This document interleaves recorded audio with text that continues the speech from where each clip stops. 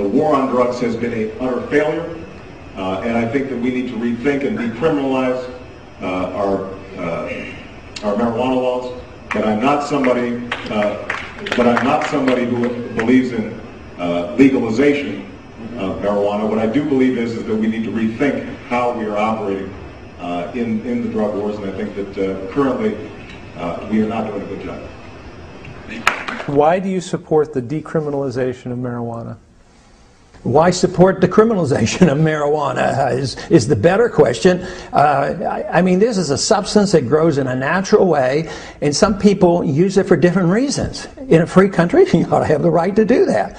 And another good reason is the war on drugs is a total failure, and it's created a monster of a problem for us, and we spend hundreds of billions of dollars. Prohibition is absurd. Good evening, Mr. President. My name is Mackenzie Allen. I'm a retired law enforcement officer and member of LEAP, Law Enforcement Against Prohibition. The so-called war on drugs has been waged for 40 years at a cost of $1 trillion and thousands of lives, with nothing to show for it but increased supplies, cheaper drugs, and a dramatic increase in violence associated with the underworld drug market.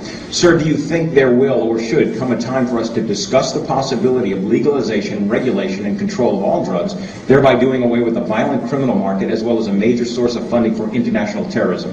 Thank you so much for your time, Mr. President. Well, I think this is an entirely legitimate topic for debate. I am not in favor of legalization. I am a strong believer that we have to think more about drugs as a public health problem. When you think about other damaging activities in our society, smoking, drunk driving, making sure you're wearing seatbelts. Typically, we've made huge strides over the last 20, 30 years by changing people's attitudes. And on drugs, I think that a lot of times we have been so focused on arrests, incarceration, interdiction, that we don't spend as much time thinking about how do we shrink demand. And this is something that, within the White House, we are looking at very carefully. Do you care about sick people using marijuana? I mean, have you come out for that? The answer is no. I'll say that there was one question that was voted on that ranked fairly high, and that was whether legalizing marijuana would improve the economy and job creation. And I don't know what this says about the online audience, but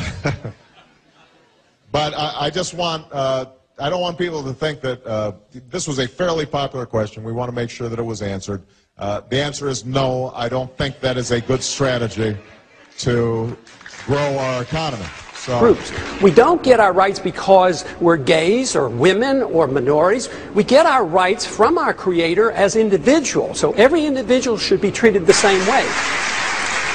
A system designed to protect individual liberty will have no punishments for any group and no privileges. Today, I think inner city folks and minorities are punished unfairly in the war on drugs. For instance, blacks make up 14% of those who use drugs, yet 36% of those arrested are blacks, and it ends up that 63% of those who finally end up in prison are blacks. This has to change. We don't have to have more courts and more prisons. We need to repeal the whole war on drugs. It isn't working. We have already spent over $400 billion since the early 70s, and it's a wasted money. Prohibition didn't work. Prohibition on drugs doesn't work. So we need to come to our senses, and absolutely, it's a disease. We don't treat alcoholics like this. This is a disease, and we should orient ourselves to this. That is one way you could have equal justice under the law. Thank you, Congressman. Okay, Stephen Baldwin, hi. You're against legalizing marijuana. Why? Well, it's a little bit ironic. I could see why Jimmy wanted to rush out of there so quickly. Here you're looking at an actor that has starred in two very popular marijuana films, Half-Baked and Biodome, and here I am bringing a faith-based conservative perspective to this issue. And, obviously, Joy, there's a lot of common sense that needs to be included in this conversation. It's a very simple reality. marijuana leads to doing worse things. That's just a fact. I don't care what anybody says, what the debate is. When you smoke marijuana at a young age, it'll usually lead to alcohol abuse and harder drugs. So right there, I mean, that's one reason why it should not be legalized. We've heard that for years, that it's a gateway drug. What do you say to that, Congressman Paul? Well, I think that's silly. Probably the most addictive drug in the country, in the world, is nicotine. And nobody talks about nicotine being a gateway drug. So there's no sense to that. And besides, it's not nearly as addictive as alcohol. So if you're a consistent person and you think the government should be regulating personal behavior, you have to be for prohibition of alcohol. And when you look back and throughout history and what happened to that, that was a total disaster. It created the Al Capones. And right now today, there's so much violence today, not because people use drugs, but because they're illegal. That's why, you know, the people who benefit the most by all these laws, these are the drug cartels. They lobby to keep these laws in place because they can't exist without them. You don't have the Al Capones now because you don't have prohibition of alcohol. Prohibition is what is bad. And this does not mean we endorse personal behavior that is not beneficial. It just means who regulates personal behavior, and it shouldn't be the state. There's no benefits to it. It's just like regulating church behavior or religious behavior of any sort. So I see no purpose in doing this. Okay, Stephen, we'll get back to you when we return. Okay, more Baldwin versus Paul. But I think this is a typical example of trying to fix a problem that we invite upon ourselves. In economics, I adhere to the position that once you want to do good in the economy, and with all the best motivations, we do things and we create new problems, then we have to go back. And if you get 2 new problems for every intervention, then you're constantly writing laws. Well, in social policy, I believe the same thing. It was trying to improve social policy with crack cocaine. There was no malevolence on this. It was designed to help people, especially the minorities that were using crack cocaine over powder cocaine, and they thought this was terrible. And it turned out that it backfired. It actually hurt minorities. It didn't help them. And here we're trying to correct this disparity.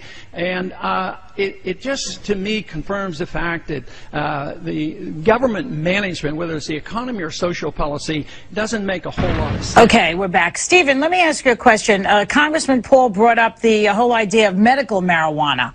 What is your response to that?